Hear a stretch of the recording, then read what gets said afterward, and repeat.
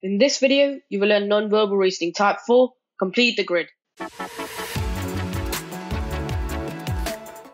Welcome to another video. If this is your first time here and you want to master 11 plus exam techniques to land in your dream grammar school, start right now by subscribing and clicking on the bell so you don't miss anything. In this type of question, we have a larger square, and inside this larger square, we have a smaller square which has been left blank. So our job is to find the shape that fits the best in this square from the multiple choice. For this example, let's start off by looking at the similarities and the differences between the top two shapes. So in terms of the similarities, they're both the same shape, so that's the similarity. And in terms of differences, the angle is a different thing. So if you look at the shape on the left, it has been rotated 180 degrees to get to the shape on the right. So this means in terms of angle, it is 180 degrees.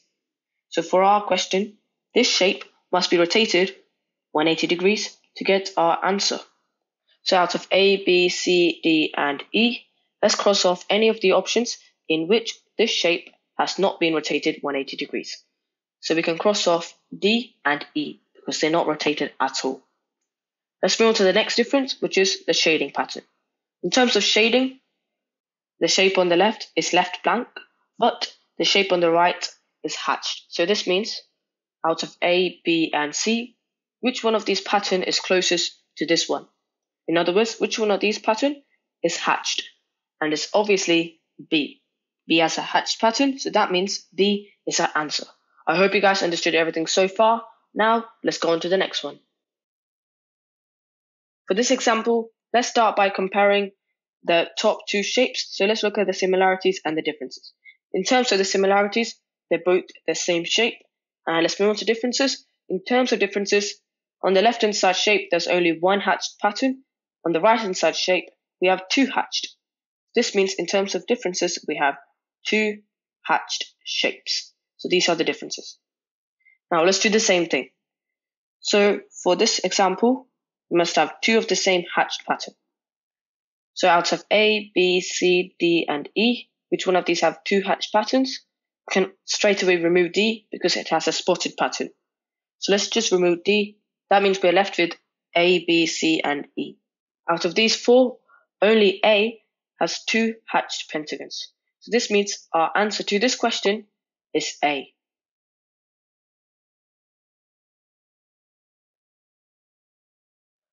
Let's have a look at this example. And in this example, you might notice that the shape is a bit larger. We have a 3x3 grid right now. So let's use shapes first. In terms of shapes, if you notice the two left-hand side shapes, so this one and this one, you add these two to make the shape on the right. And let's look at the second row. In terms of the second row, you add this shape and this shape to make the shape on the right. So if this carries on like this, we'll have to add these two shapes to give us our answer.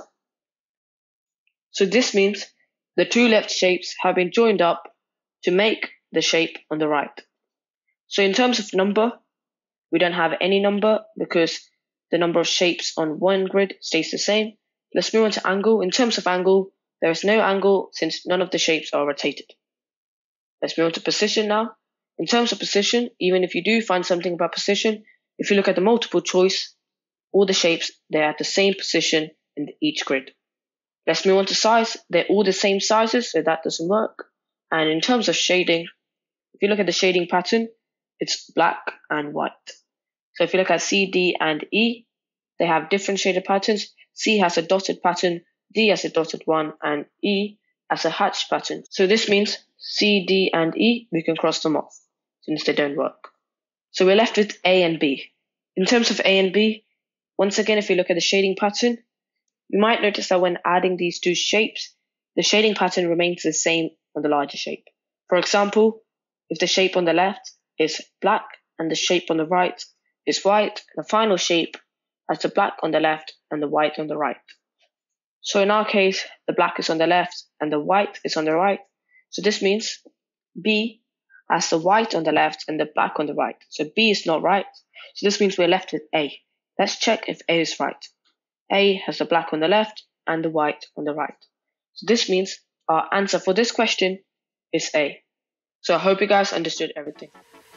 Now to learn more non-verbal reasoning types, click the video on the right And to learn the previous type, click the video on the left. So take your pick. Thank you so much for watching. Please subscribe to my channel. I'll see you next time.